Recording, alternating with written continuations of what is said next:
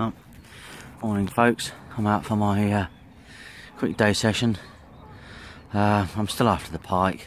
There's a blinding frost again this morning, so just got to keep plodding on really.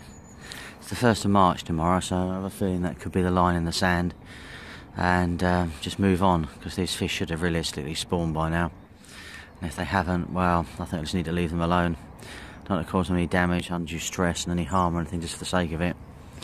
And well, I've got next winter, just have to move on to the carp fishing now, especially as the new lake's opening very soon.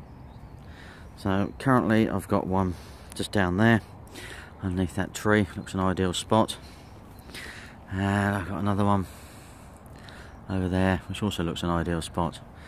Nice flat calm sunny day, absolutely fantastic. Lots of hard frost on the ground this morning.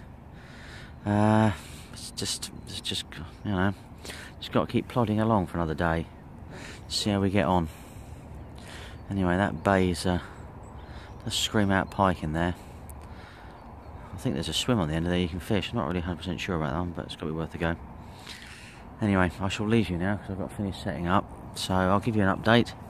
If not, check my website out, richardhandel.com, for any bloggers news and updates, and we'll see how we get on really. See you later there. Thank you very much for watching.